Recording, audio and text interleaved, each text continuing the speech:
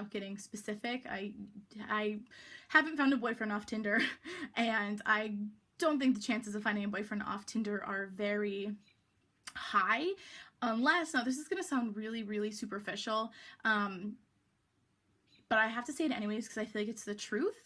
A lot of the guys on Tinder that are attractive, I feel like, are not there for a relationship. And then there are a lot of average or below average looking guys, and those are the ones that are on there for a relationship. And I don't. In other words, you're chasing Chad, you can't lock him down, and now you're claiming that there are no men who want to date you at all. Even though there are oceans of men who would be willing to date you, but in your words, you know, they're too boring, they're just regular guys, right? Yo, what is going on, Warband? It is Taylor the Fiend, back again with another response video, and on today's show, we're looking at video submission through the Patreon titled, My Experience Being Plus Size and on Tinder. But before we crack into it, guys, if you're new here, you're enjoying the videos, make sure you come and join the Discord, link in the description. We got a bit of a community over here that we're building up. Come and join the Discord, subscribe if you're new, if you're liking the videos, and if you'd like to support the channel, guys, come and join the Patreon. The link for that is in the description. You get access to some exclusive videos. I'm recording one after this, and it's a great way to support the channel. But let's see what she's got to say. Don't know if that's sounding very superficial, but I feel like it's truthful. At least from my experience on Tinder. If you've had a different experience, your experience is your own and that's your truth, but this is my truth and what I've kind of encountered. So then I'm gonna start talking about like my experience, I guess. So I didn't really know exactly what to expect with the type of attention I would get. I didn't know if I wouldn't get attention or if I would get attention, things like that, just because I am plus size and I had never done any sort of online matching dating like that before. Here's the thing, as a girl, you're always going to get attention. You go on a dating app, you'll get lots more attention than men. You go outside, you know, you go get a coffee, you go to the post office, whatever it is you're doing, you will get far more attention than men will ever get in the dating market. Even if you don't take care of your body at all, even if your attitude is terrible, you're going to get more attention than the average man. I'd just like to point out as well at the start of that sentence that she said, you know, this is my truth, as if truth is a subjective thing rather than something that's actually objective.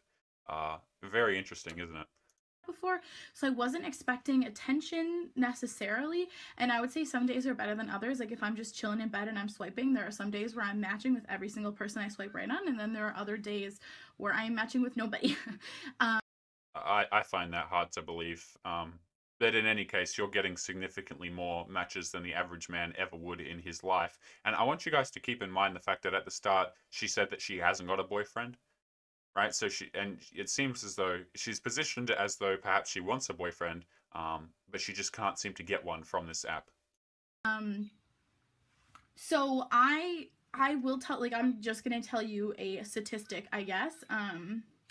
I have had Tinder since last year, and I have 904. Whoa, okay, we're not showing faces. No.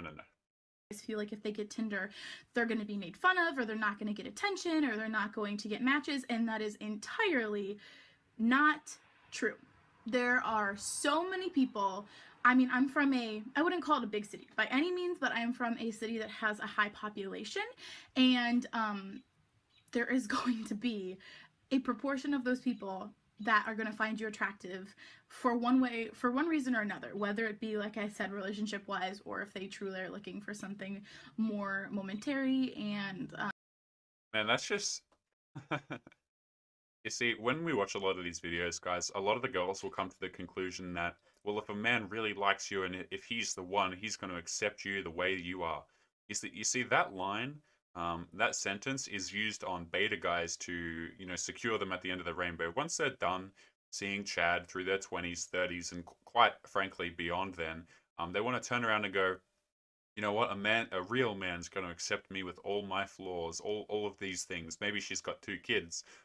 Maybe her body's just completely ruined from all the years of partying. Maybe she doesn't exercise. And she's going to want to turn around and she wants to secure that guy. She wants to get married to that guy. You guys ever notice how girls, when they're 30, you know, in their 30s and stuff like that, they get married very quick? Or they have children very quick. They meet the guy, within 2 years, they're married and they've got a kid on the way or something like that. It's because what they're doing is they're actually checking out of the dating market. right? That, and it insults men because when that man, that guy that she picks up for those 2 years, and they're in a relationship now, she says that she loves him. She says that she's attracted to him. Chances are she's not attracted to him. Chances are she doesn't respect him. It was just a time sensitive thing, and he's the second choice. Guys, do not be a girl's second choice, please. Don't lower your standards. Do not be someone's source of attention, someone's source of validation, to try and get in with them. One, it's not going to work, and two, you're worth more than that. So don't bother. Let's continue. I don't know if that's a word. Something less substantial, more hookup-y. So there's that also. Don't be afraid that you're not going to get attention, because I guarantee you will. And you might get attention. That's sad. From people that you are not even, you didn't even know you'd get attention from. Like, there are a lot of guys that are from my area that I went to high school with, or I know from friends of a friends, and I've matched with them, and I've been like, that's really weird, because in person or when we went to school together, you weren't interested in me. And now that people don't know about you being interested in me, you're interested in me. Like, if that makes sense. Like, there are a lot of guys that think plus size girls are attractive or something like that, but they won't outwardly show that. Like, they won't have a crush on you in school, or they won't date you just because they don't want their friends or their peers or anybody to know that they're attracted to you. So it's almost like they don't want to commit to you. You see, guys will sleep up and they'll sleep down. They'll date up and they'll date down. But the thing is, why would he date you? Why would Chad commit to you when he has all of these other women available, and you don't take care of your own body? You literally don't take care of your own body, and you're kind of frustrated that Chad won't commit to you when he's got other options. I mean, he'll sleep with you for one night. Hey, if he can jump on a dating app and just order you to his house, he's going to do that. We as men will do that. We'll be like, oh yeah, well, it's kind of a slow Wednesday night. I'll order this six to my house through Tinder, right? If given the opportunity, men will do that. Okay, but you're not going to get the commitment, because, like, why would he need to take you on a date? Why would he need to do XYZ for you when he knows he can just order you to his house because he's leagues above you, and you know he's leagues above you as well, right? And then you turn around and you complain about the lack of men. There's only average men left. See, they don't want average guys. They want the guys at the top 10%, and they'll waste their youth trying to chase him and trying to lock him down. Don't be the safety net at the end, guys. Do not be the safety net at the end. So they'll do it secretly on an app and then try to get with you that way. I have definitely found that to be true. 100%. So those are things that might surprise you, and that is definitely something that I have found to be true with the app. There are a lot of, again, this might be superficial or stereotypical, but this is just how my mind works. There are a lot of guys that I swipe right on that I match with, and I think in my head, they are really, really attractive, and I feel like there's no way in hell that they would be attracted to me if this were real life. Yeah, they're not going to date you, right? They're not going to buy you dinners and give you flowers and stuff like that. Certainly not, right? But yeah, there's just guys that I feel like wouldn't necessarily walk up to me at a bar or talk to me in public, or if we went to school together, be interested in me, just because they're afraid of what other people are gonna think. So that's something that also might surprise you for Tinder. Also, I have like a few tips, I guess, that I would tell you guys when you're using Tinder. I would always be honest. Just like I guess you should be in any aspect of your life. I would always be honest with your pictures and with your intentions. So okay, the second one is a bit of a red flag, but the first one is, like, you get all these women who are quote unquote plus size, and they'll lie about their body type and try and catfish men. So the first one's good. You want to show some honesty and show what you actually look like. Hey, that's great. Rather than just the pictures of them from torso up where you can't even tell what they actually look like. But the second one, let's hear a bit more about that. So there is a section on Tinder, a bio, where you can write anything you want about yourself. You can write like factual things about yourself. My stomach just growled. I don't know if you guys heard that. We did.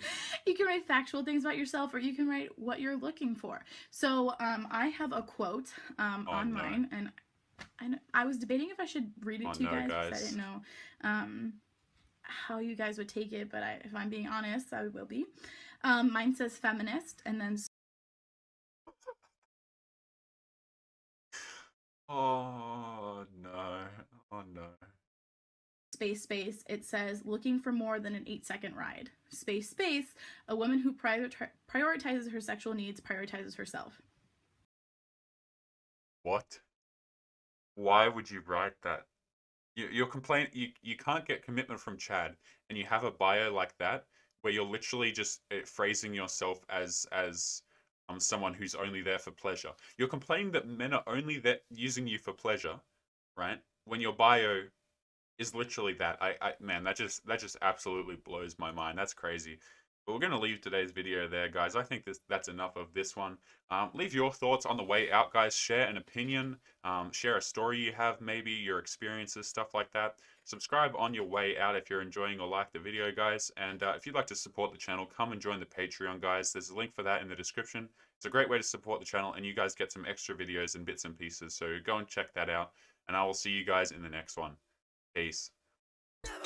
Yo boys, it's Taylor here. I just want to say thank you if you've made it to the end of the video, and if you've been enjoying the content, be sure to subscribe on your way out, join the Discord, and check out the Patreon link in the description. See you boys in the next one.